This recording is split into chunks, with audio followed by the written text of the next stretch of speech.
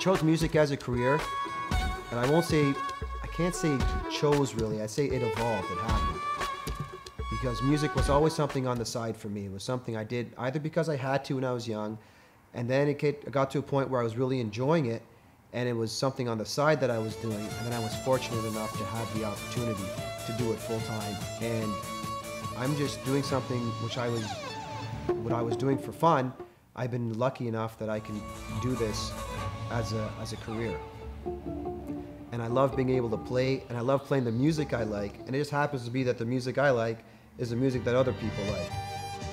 Music to me is a mood regulator, and depending what mood I'm in, I could be, if I wake up in the morning and I'm feeling like Sunday morning music, I'll put some Lionel Richie on, or if I'm in a more upbeat mood, I might listen to some AC/DC. And this is how the music I listen to is also the choice of the music that I will be writing as well. If I wake up one morning or I'm feeling I get a musical idea that's more flowing in nature, more easy listening, that's the type of music I will write at that particular time. And because I'm also into all the different musical genres, it just depends at what point in my life or what point in the day I may be thinking of that type of music and what I write.